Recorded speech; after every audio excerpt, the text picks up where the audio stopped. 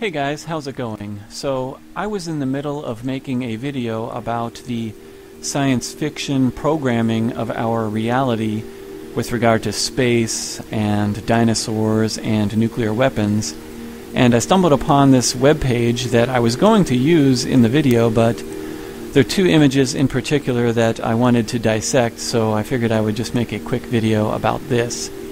And the title of the page is The Timeline of Images of Earth Before 1969, and it is very interesting. When you scroll through, you can see they start in 1350 with this Genesis story picture, and then you have the 1400, guy with an arrow shoots the Earth, which is the elements. And then the 1542, which interestingly enough has the Earth in the center of the universe with the realms of water, air, and fire below the spheres of the moon, planets, and stars. So that one's kind of interesting as well. And then 1665, you have the Jesuit creation there, and the Jesuits get busy, I suppose. And then 1834, this one's also interesting. Geologist attempts the first representation of Earth as a cosmic object in space. Darn, that looks pretty good. It looks like the stuff that NASA uses, so they probably just took his 1834 image and turned that into the blue marble. And then in 1880, we have this image of the Earth. This is actually the Earthrise from the moon, and it's so interesting how they program this stuff in the 1880s, and then what do we get from NASA but the Earthrise from the moon when they act like they're actually doing it. They take the science fiction and they turn it into science, supposedly. And this image was by this gentleman, this Frenchman, Camille Flammarion, and he is the one who created the illustration of the figure who is peeking out through the firmament. I'm sure you've seen it in a lot of flat earth videos. So that was done by this gentleman, and he also has a lot of very interesting illustrations in his works from the 1800s. So that's what I was actually doing in my other video, and he was a big part of it. So just moving along here quickly so I can get to the images I wanted to dissect. 1902, again, we have the Earthrise, so pathetic, the programming here. 1918, this Władysław, however you pronounce his name. And then we come to the 1946 V2 rocket shot, which this could actually be a legit photograph from a balloon or that V2 rocket they claim it was taken from. Either way, it doesn't really matter. It shows a flat horizon anyways. This 1956 National Geographic artist production here. Looks just like the blue marble. We'll skip that. So again, you can see the programming is so pathetic. The science fiction, the artists' renditions, they have everything that they just make up in the 1800s, and then it magically is reality in the 1900s. So the first image here, the 1960 first television picture from space, the Tyros 1 satellite, April 1st, 1960. Well, the problem is, well, I'll get to the problem in a second, but this satellite, designed to obtain cloud pictures, was rocketed into space aboard a Thor-able launch vehicle on April 1st, 1960 from Cape Canaveral, Florida. The satellite was basically a cylinder with 18 flattened sides to mount solar panel cells, or solar power cells. The satellite was approximately 42 inches in diameter, 22 inches high, including the projecting television camera lens, and had a launch weight of approximately 283 pounds, including fuel for small solid rockets to control the satellite's spin over time.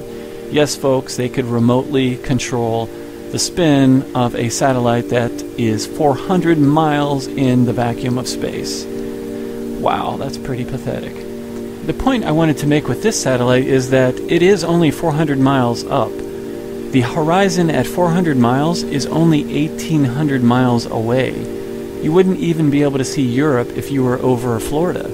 I mean, this picture is ridiculous. It is a fake. This is not a real picture. The Earth's edges, the edges of the spinning ball Earth, would not be visible at 400 miles up. The horizon's only 1,800 miles. If you were on the ball Earth, you would need to see 6,000 miles in each direction to see the edges of the ball Earth. They tell us the circumference, 25,000 miles in circumference. That means if you're looking at half of the ball Earth, you're looking at 12,000 miles. That means if you're always on top of the ball Earth. So all around you, in order to see the entire Earth, you would have to be able to see about 6,000 miles in each direction.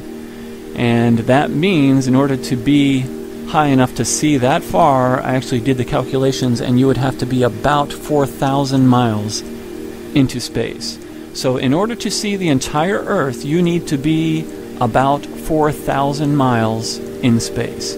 So any picture, any image you see where they show you the bendy Earth and you see the whole Earth or half the Earth, it's fake. It wouldn't look much different than when you look out of an airplane and you see the horizon all around you. You would still see a horizon all around you until you get to 4,000 miles.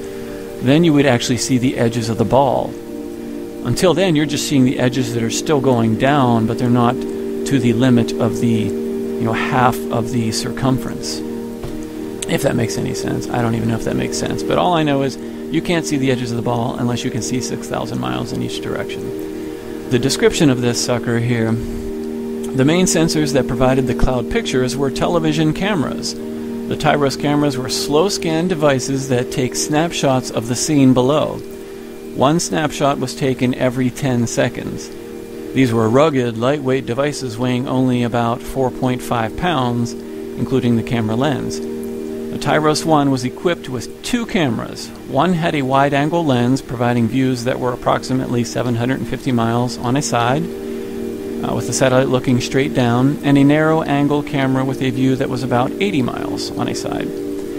So when the satellite was within range of a ground station, the cameras could be commanded remotely to take a picture every 10 or 30 seconds. But each camera was also connected to a clock-controlled tape recorder to record images when the satellite was beyond the range of a ground station. So it was set up to automatically do this. Each recorder contained 400 feet of tape and could record up to 32 pictures for playback the next time the satellite was in range. This is just ridiculous. So this thing had 400 feet of tape. If you've ever messed with tape, what a pain. In the vacuum of space, operated via remote control 400 miles away, and we believe this stuff. So there were 2 data acquisition stations, command and data acquisition stations used for the Tyros or the Tyros 1. These were, I'm sorry if I'm talking quickly, I'm sure this is boring, so I want to get through it.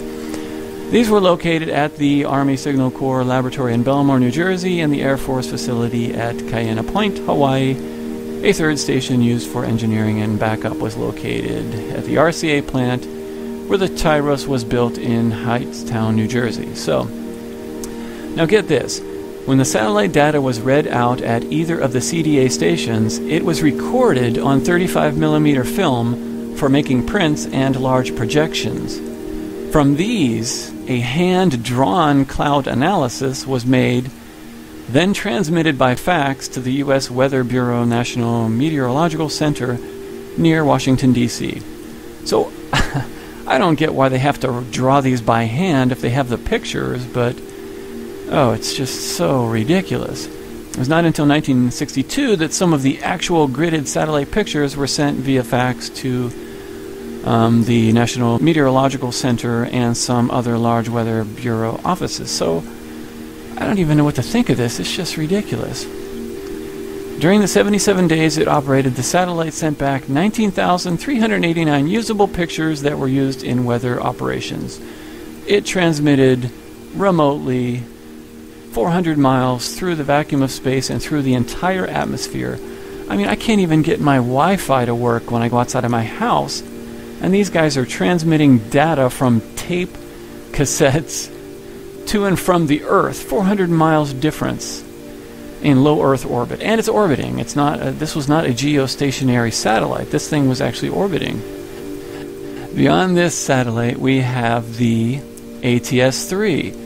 This one is also a pathetic joke because this satellite, operated by NASA from 1967 until 2001, they claim it was in geostationary orbit. 22,000 miles. Then, so this is in 1967, and we're supposed to believe that they magically sent a rocket flying through the vacuum of space until it reaches the magical limit of 22,000 miles, and then it stops in its tracks.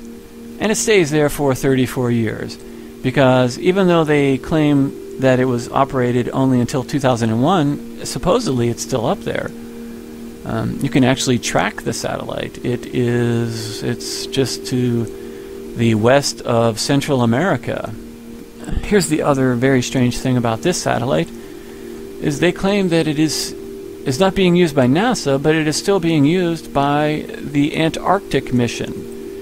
The Palmer Station in Antarctica currently uses this satellite from 1967. And you can see here, they say this satellite is now still being used for order wire voice, this is one of the services, public telephone, and point-to-point data transfer, remote hosts / internet access. What in the world are people thinking? This satellite was launched in 1967. The internet was not even... No, I'm sorry. 1967 technology does not enable you to use the internet 34 years later. That is just ridiculous. That is a Santa Claus story. That is a pink unicorn on a rainbow story. They're claiming that they're using the internet on a satellite, from a satellite that was launched in 1967 and was decommissioned by NASA. They quit using it in 2001. Yeah, that is just insane. I don't even know what to say about that. It's just ridiculous. So, you can see right here, they say they get 2 hours minimum per day contact with this satellite. Link quality, poor to fair, variable due to the ionosphere. Let's look at the comments. Shared with South Pole and LMG, problems with multipath signals from the ocean, and the ionospheric disruptions to signal. Yeah, to the balloon, I guess. You're talking about the balloons you launch all the time. That is horrible. At the South Pole Station, approximately 13 hours a day of connectivity exists using 4 satellites. The ATS-3 is one, blah, blah, blah. Now, about this photo. They claim this photo of Earth was taken November 10th, 1967. And the camera used the spin of the satellite to scan the Earth. 2,400 revolutions of the satellite, spinning at about 2 revolutions per second, were needed to produce one complete image of Earth. So gravity is strong enough to keep it stationary. At 22,000 miles, our tractor beam of gravity can stop that satellite magically, but it can't stop it from spinning, apparently. So it'll stop it at 22,000 miles, but if you spin it, it'll spin forever. That's how the tractor beam works.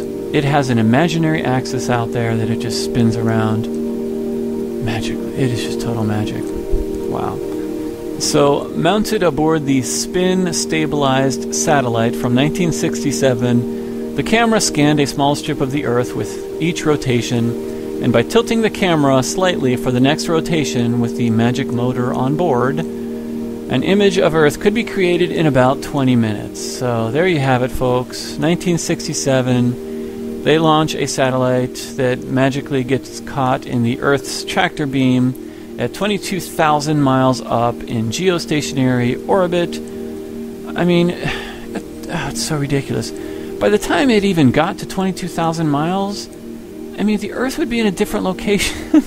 How long would that thing even take to get there? I'm not sure, but I mean, it would have to be going semi-slow to slow down at 22,000 miles and stop. The Earth is spinning and moving on its orbit. I don't know how it just magically catches it in its tractor beam, but it is able to spin itself even in the tractor beam, and it's spin stabilized magically, and it has power for spin thrust, and it has power to send images 22,000 miles. It has power to communicate with the Earth 22,000 miles away and act as a giant Wi-Fi station for the Arctic missions in the South Pole. It's a telephone operator. It is, like I said, Wi-Fi. It's voice and data. I'm kind of speechless. I'm sorry this video is sort of rambling, but I'm kind of speechless just making the video. Like I said, I just took a break from researching my, science fiction programming of our reality, and when you just do a tiny bit of research and ponder logically what they claim these things are doing from 1967, I mean, what in the world are we thinking? I wish it was real. I wish it were real. I wish we could believe this stuff, but I cannot bring my brain to logically accept some of these stories, some of these claims made. It defies all logic and all reason to accept these phony baloney stories from magical pink unicorn on a rainbow land. I don't know what else to say about it, guys. Anyways, so that's it. Thank you so much for watching. Let me know what you think. Do you find this as ridiculous as I do? Am I missing something? It makes no sense to me. It just sounds like a fantastic child's story. So, thanks so much for watching. Everyone have a great day. Adios.